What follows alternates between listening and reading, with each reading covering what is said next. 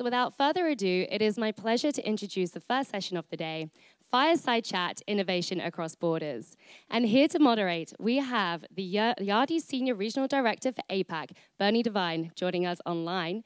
And in-house, we have our panelists, CEO for Asia Pacific for essensys, Eric Schaffer, and the head of the ecosystem for the MTR, Jean So. Please come on up to the stage. Thank you so very much.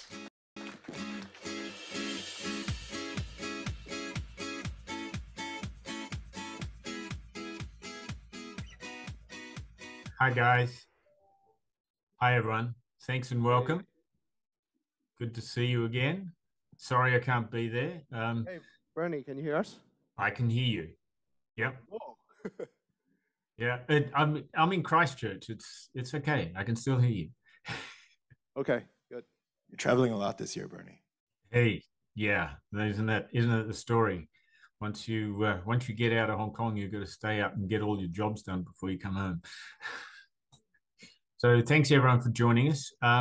This morning we're going to have as I said, fireside chat talking about innovation across borders. And for me, that's a really interesting subject.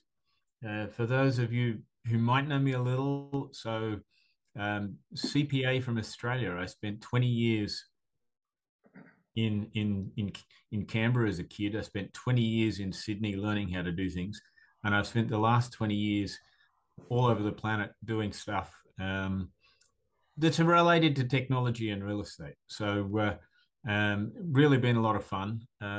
Been a part of 4 different startups. And I think one of the greatest challenges of those startups was always, certainly for 2 of them, was leaping across borders. So of those 4 startups, 2 only ever stayed domestic in Australia, but 2 others we attempted to go global, or at least get out of Australia, and that was really pretty interesting and pretty challenging. So I understand some of the pain and frustration that goes with that.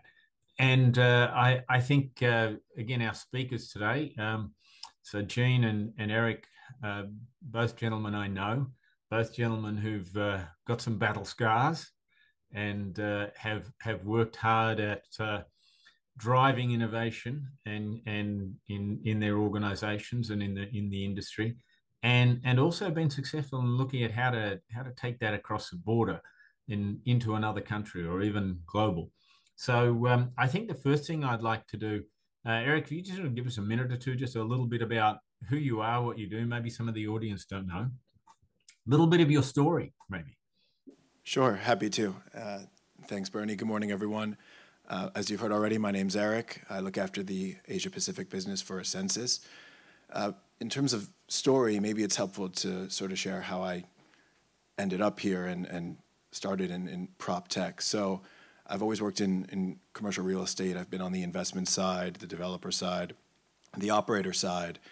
And in all of my roles, I sort of looked back on them and I thought, boy, most of those should already be done by software, or at least augmented by technology.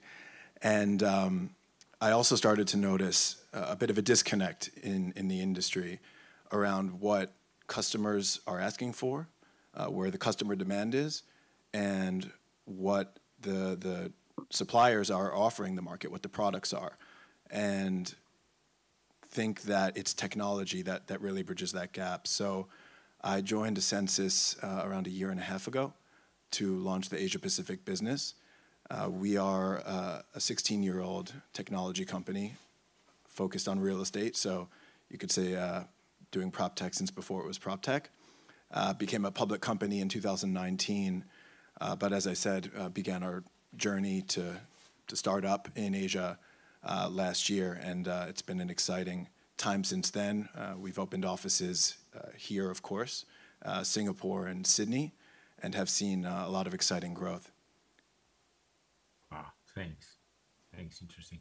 And I think, Eric, we'll come back to it, but I think a key part of that story is getting the business established across Asia and across APAC. And Jen, you've had a really interesting background. I look at your CV and say, wow, started off with that sort of traditional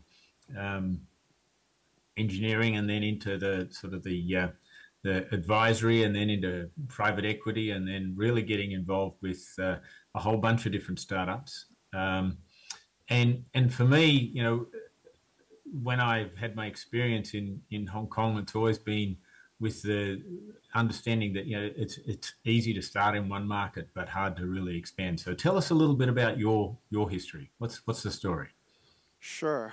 Yeah, I mean, like, I guess my career date back to Silicon Valley days as an engineer at a flash memory maker before switching to management consulting. And then actually last night's video announcement from Apple brings a lot of memories back, because that actually is the time that device basically made me cash the startup buck back when it was launched the very first time when Steve Jobs put it out. So, and thinking back, my very first startup that worked on in 2008, it was a smartphone app to help people discover interesting retailers in a city. And these are not the retailers in, like, you know, the big shopping malls where you see the same brands everywhere, but the more like the hidden out of the view in the alleys or in the smaller, you know, side street, like in Francis Yard in Hong Kong. You know, these kind of shops are the ones that, you know, my app was trying to bring attention to. You know, and that app was like a treasure, you know, hunting app, you know, where you can actually discover interesting products and things like that. And thinking about that, right, the iPhone basically triggered me to be able to envision a future where these digital devices are able to connect, you know, property and real estate with people who may not be on that site, but attract them to go there. So the whole thing that kickstarted that idea of mine was that I saw, it was like 2008, right? Like the economy was going down. There was like, you know, financial crisis. There was a lot of sale going on, you know, on the streets. All these shops, they would put out signs, and but, you know, you have to walk by to see it. But what if, you know, this device, you know, the iPhone or, you know, the smartphones today can tell you of what's going on even when you're not walking by, right? I think that, you know, really helps to drive my thinking change and see the possibilities what startups and innovative companies can do. And that is actually what led me back to Hong Kong to create the startup community. And then that actually led me on to work on, like, you know, a transport app, City Mapper, and then now I'm with MTL helping to drive innovation. So it's been quite a ride. And it's also, it also makes me think a lot about, like, you know, what, you know, new digital experiences can bring to the built world. And that's why, you know, I'm always excited to talk about PropTech. Thank you. That's cool. And look, I'd agree. I think that some of the, you know, the things that really, I guess, motivated me a few times with startups was the recognition of the value of spatial data and the ability to bring spatial data to the real estate industry. Way back in around about 2000, I was involved in a startup where we really were actually focused on that and trying to figure out how to bring spatial data to the industry. And I think, you know, one of the things that says to me is that over time, you know, back in 2000 when I was involved in that, we were using really basic technology because smartphones didn't really exist back then. We were, you know, cell phones were still pretty basic. We were using alternative ways of identifying location-based data and building that into tools that we could provide to retail mall owners to drive, you know, more targeted advertising. And what happened is the smartphone completely broke that model. We didn't see it coming. And sometimes that can be the story of innovation. Even though I knew what Steve Jobs was doing, it still blew things up a little.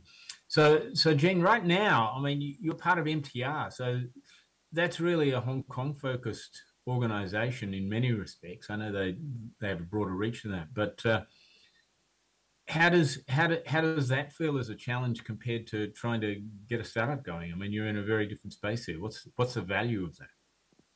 Well, so my department, right, it's called Global Innovation Department at MTL, and, you know, it was set up about 2.5 years ago to help drive innovation across the whole company, not just in Hong Kong, but also in other geographies like Sweden, UK, Australia, China, Macau.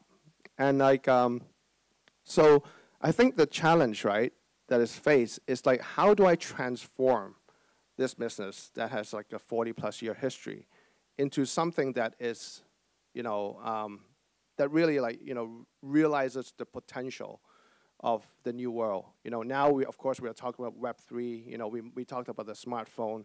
We talk about the digital layers. How do you actually blend this, right, with MTL's famous like R+P model, the real plus property model? I think there's a lot of opportunities still available to Hong Kong, and we want to be, being headquartered out of Hong Kong, we want to show, how the best infrastructure and experiences, of transport in Hong Kong can be, elevated to a whole other, level with digital. Yeah. Okay. And Eric, what made you choose Hong Kong? So we're a global business, and one of the things that we tried to do when we were setting up here is think, how can we take advantage of that? And besides that, I was already in Hong Kong. We looked at a lot of the key markets around the region, and this is still the center for real estate. This is where a lot of real estate decision makers sit. This is where a lot of new ideas are deployed, and has always been a gateway to the region. So it was a very sensible place for us to set up shop. Yeah. And has that made it easier or harder to run the region and to really grow the business across the region? So shortly thereafter, we also set up offices in Singapore and Sydney, and that was very much by design. The sort of challenges around travel notwithstanding, one of the ways that we do sort of lean into or try and benefit from being global is that we have line of sight into so many markets, and we can see what's going on in New York, in London, in Sydney, and Singapore.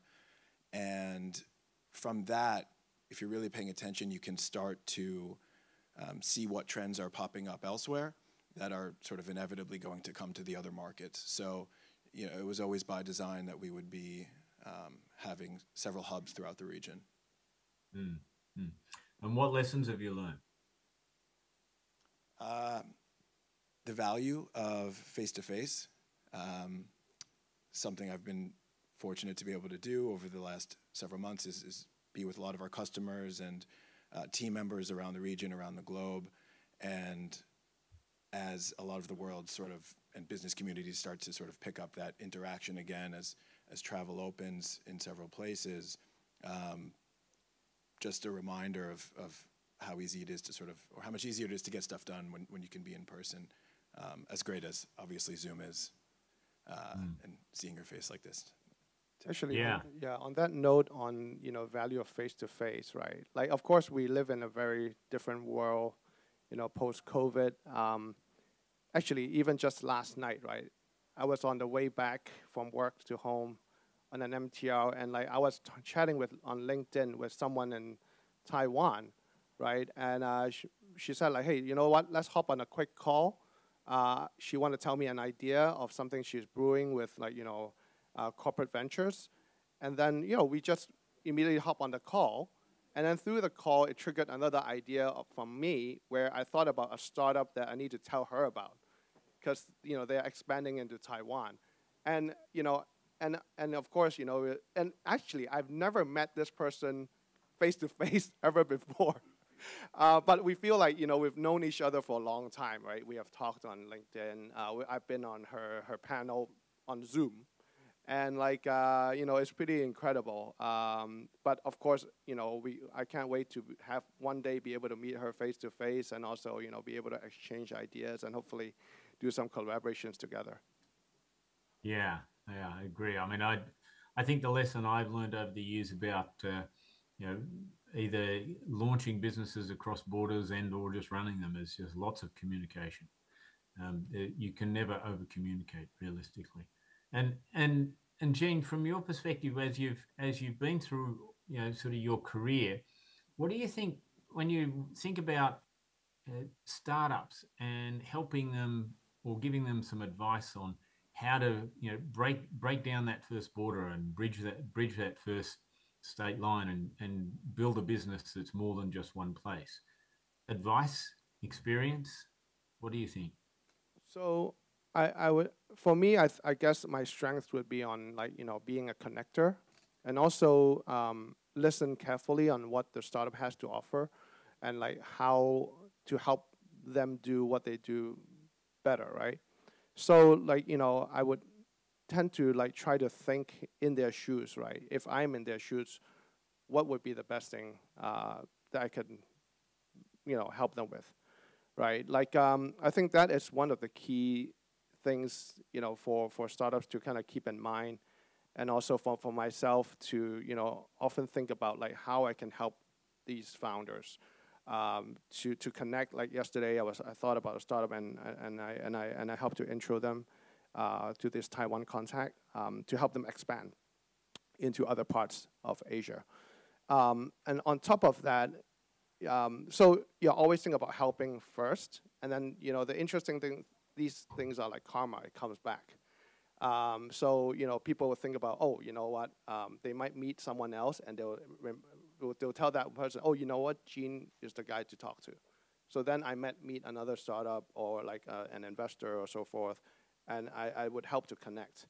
And a lot of times when talking to these people, it actually ignites some new ideas on my side or their side, and and that's how I guess partnerships or interesting collaborations could come up, and I find that super amazing, and that's, I think, is what this whole new ecosystem and technology era is about. Yeah. Eric, when you think about it, someone is a CEO of a startup focusing on, first of all, finding that problem to solve that someone values, finding the money to help start the business, finding the team to build the product, and then realizing that the market's not big enough and you need to grow. You've been through some of those challenges, but you've also worked in global businesses. What's your reflection on that? Well, I suppose, and I'll keep it to sort of Asia Pacific context, right? Whenever you're thinking about go-to-market in this region, everyone knows how exciting of a market it is if you can view it as one, and how much growth potential there is. But it's also an incredibly complicated part of the world to build a regional business, in part because there's so much dynamism. There's many different countries, regulatory systems, cultures, languages. And when you, of course, look at it in aggregate, it's very attractive. But so, each individual market can be small, especially if you're a technology business that relies on scale.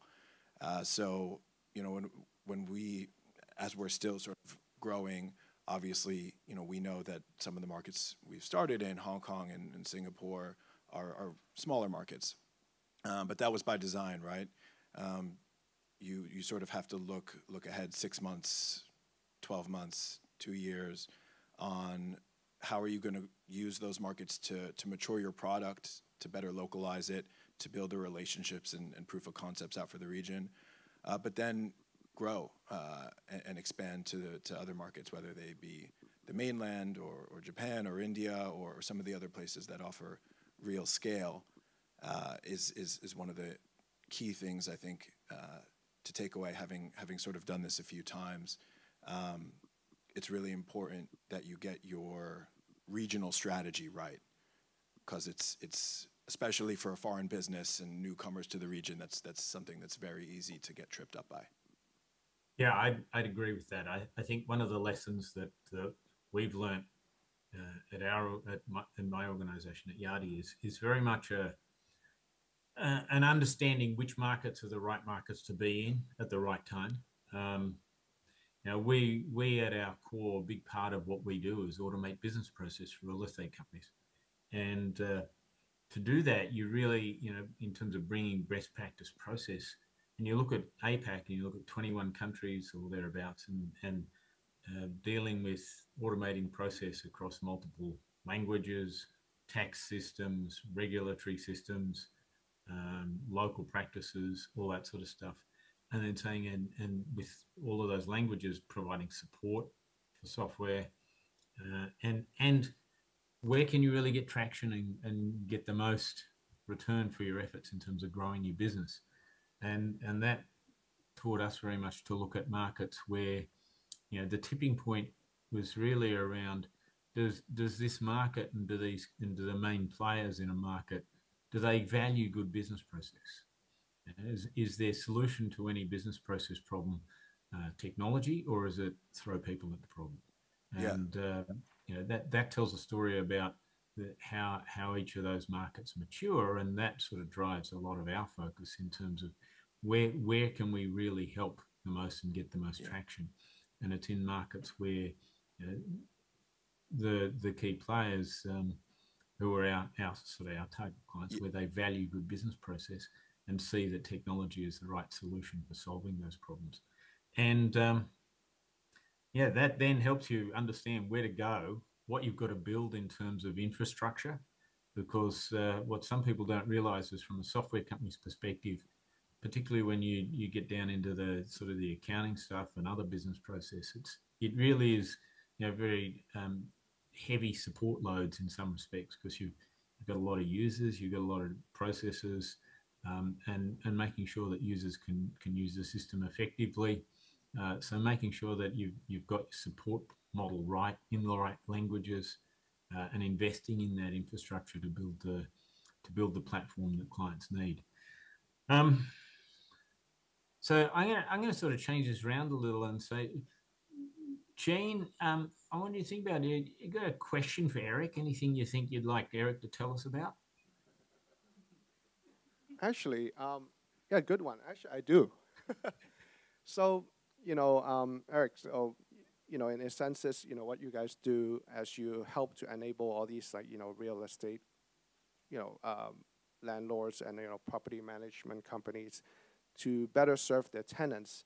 You know, how can, you know, from the landlord perspective, it's like, okay, so let's say if I use, you know, essensys product, how can I actually build, like, you know, my own kind of IP on top of essensys, and you know, potentially, you know, add on to it? Sure. You know, we're an open platform and built API first. So in terms of sort of integrating with other front ends or other sort of technologies that are already built, that sort of comes out of the box. But, you know, I think the more interesting answer to that, and that we always try and encourage our customers and prospective customers to think about, is to listen to their customers, to make sure that they're seeing what their tenants, their visitors to their malls, to their offices are asking for.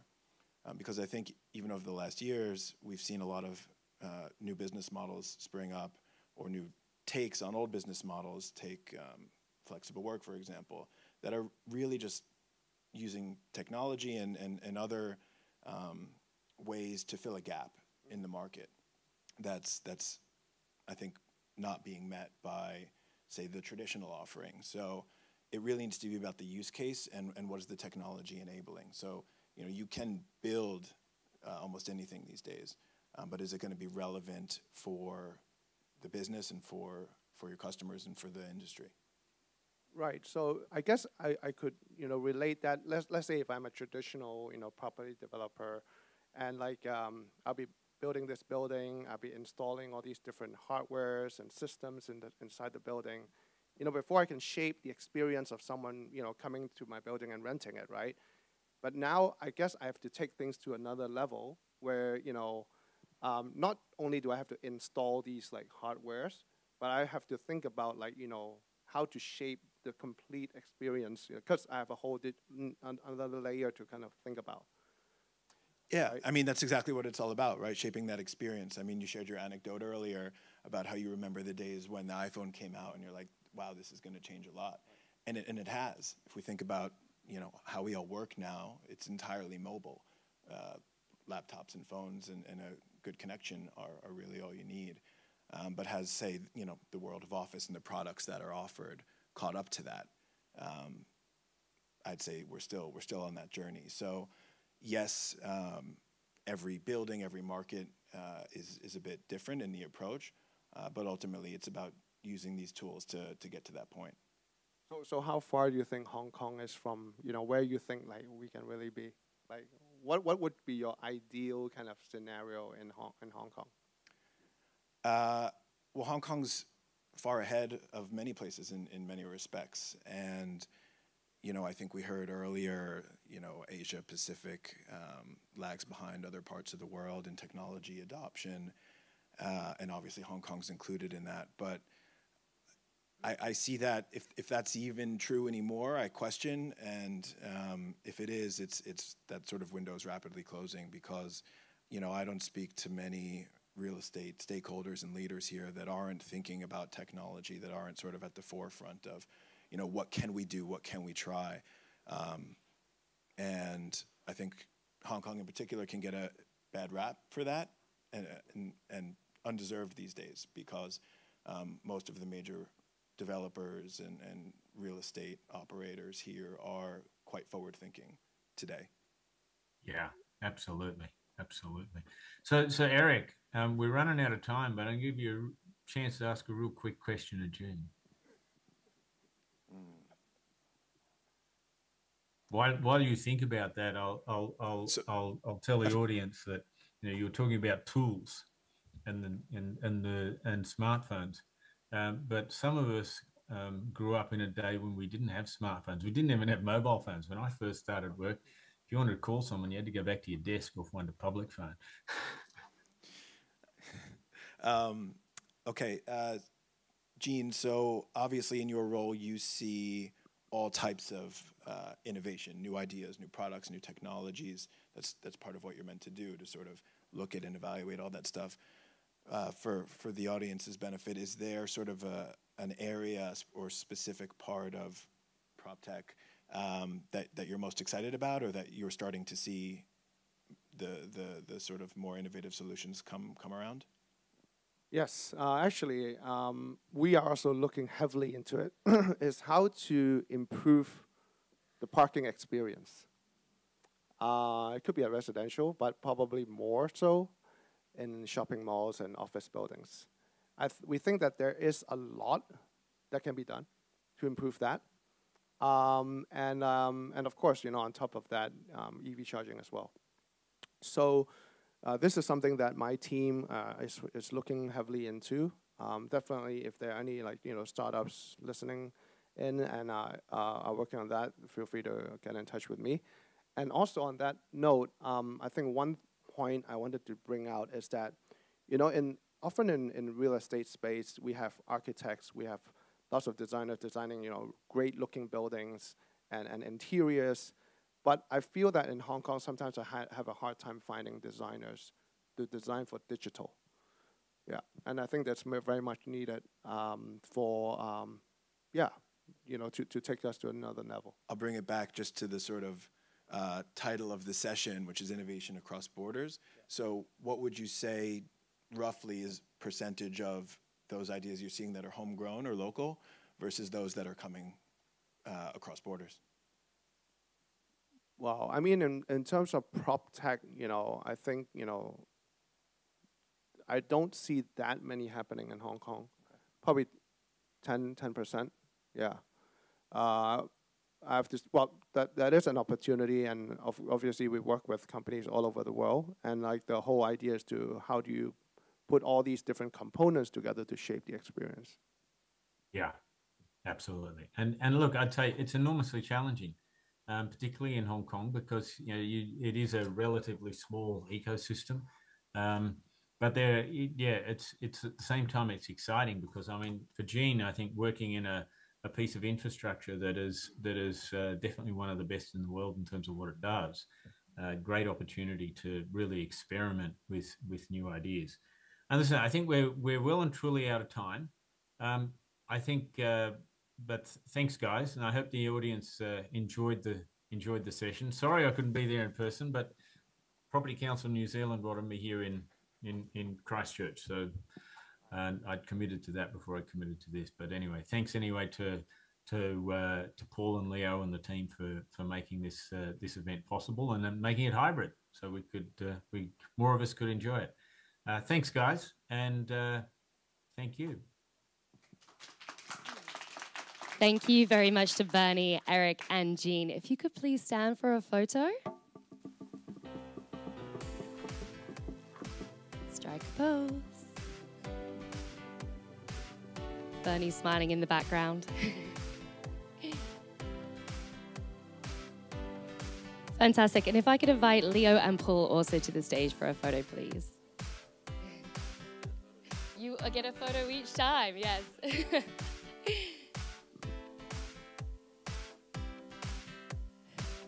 This is fantastic. Bernie's photoshopped in the background.